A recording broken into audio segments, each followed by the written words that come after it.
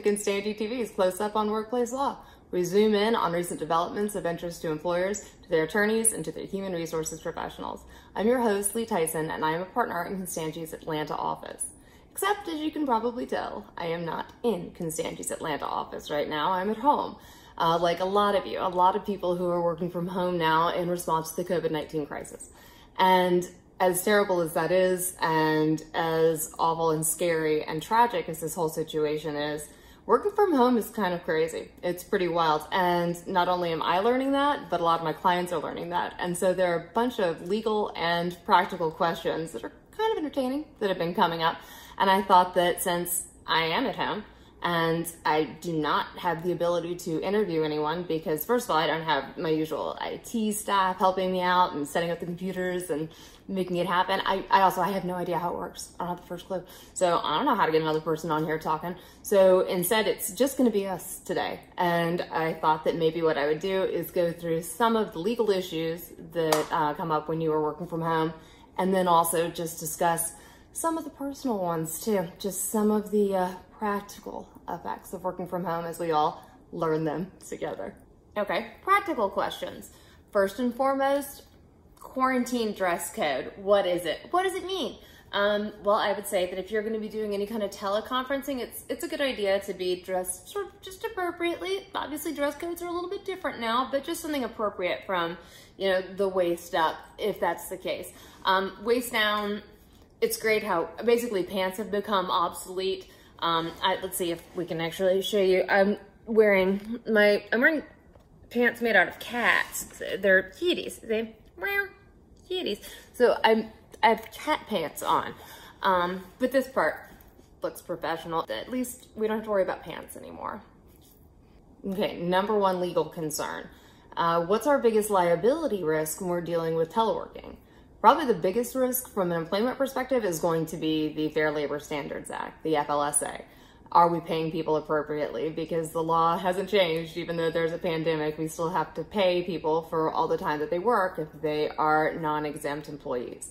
So when you're dealing with non-exempt employees who are teleworking, it's particularly important to make sure that they are accurately recording their time. And it's also a really good idea to kind of be checking in on that and making sure that all time has been captured. If you have a timekeeping process or procedure software or something that they can use while they're at home, that's great.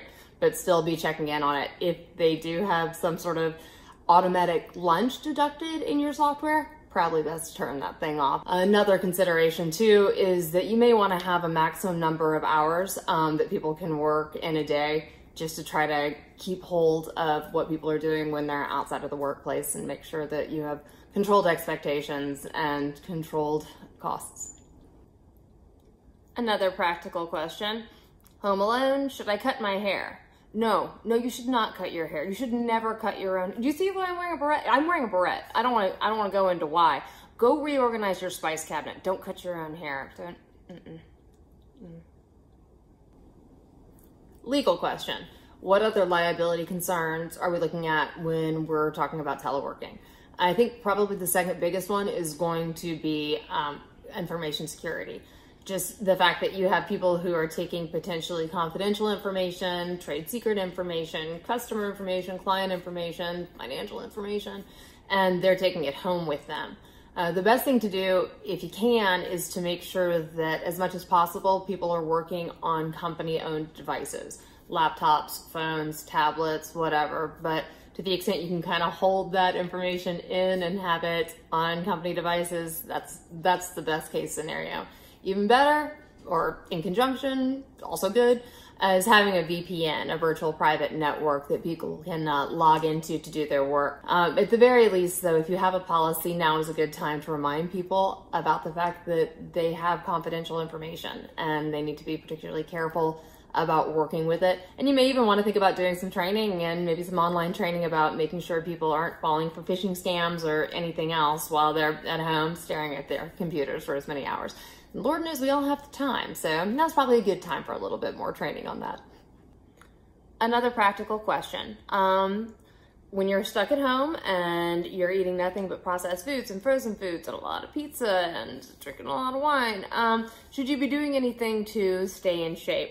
My personal answer, speaking for me, no, absolutely not. What did I just tell you? Pants are obsolete. You don't need pants anymore. It's a brave new world with no pants. So, also I tried it and it went really horribly.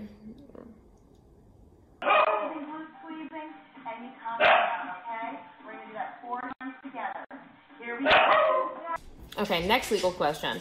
How about the FFCRA? How does that affect teleworking, and are people who are teleworking entitled to any benefits under that act? And that's the Families First Coronavirus Response Act. And it's the new law that deals with leave for people who are affected by coronavirus directly or indirectly.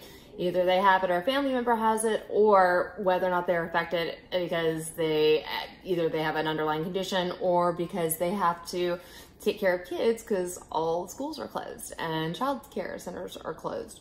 And the FFCRA provides for paid leave for people in that exact position. So they are covered. On the other hand, you have a lot of flexibility when people are working from home. So you may want to talk to your employees and see whether or not a modified schedule would work, or maybe working in the mornings, maybe in the evenings, maybe half days. The FFCRA also allows for intermittent leave. So you can still be paying for some hours when the employee can actually work and doesn't have childcare obligations.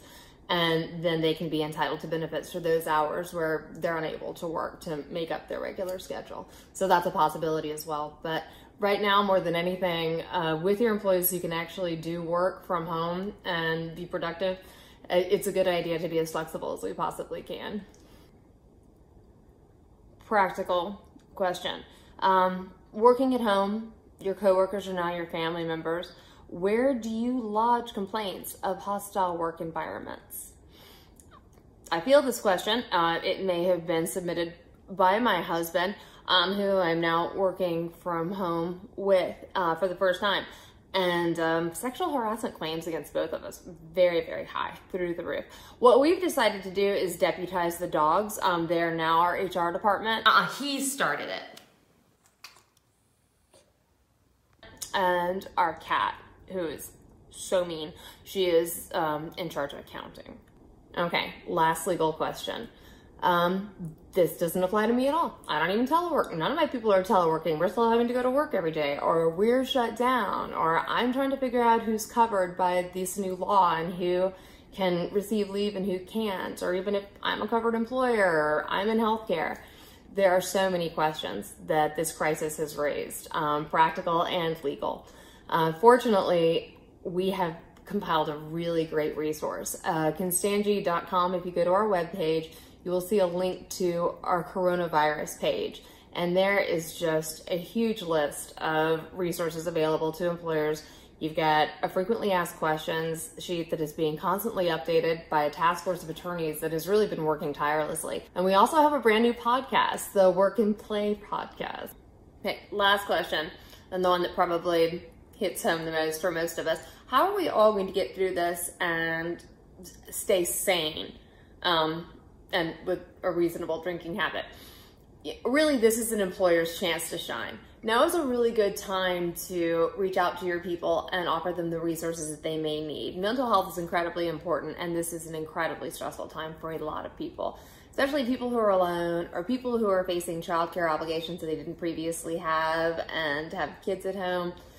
We have a really incredible office manager in the Atlanta office, and she has every morning sent us this really, really positive email wishing us a great day and giving us a bunch of resources, things that we can look at, training we can get, CLE for attorneys, even museums that have digital online courses you can take, or things that the kids can watch. There's a bunch of resources that way too. It's nice to be remembered. It's also fun to do little contests. Have a costume contest with stuff people have around their house the next time you do a conference call, a teleconferencing call. Or dress your dogs up, because that's just something I really like to do. But there are a lot of really good ideas and fun ways that you can stay in contact with people. And you can remind everybody out there that we're not alone. And that's it for this episode of Constangy TV, this very special quarantine episode of Constangy TV. Thank you so much for joining us. Please be safe, keep your workers safe, keep your families safe. And we look forward to seeing you again on the other side. Bye-bye.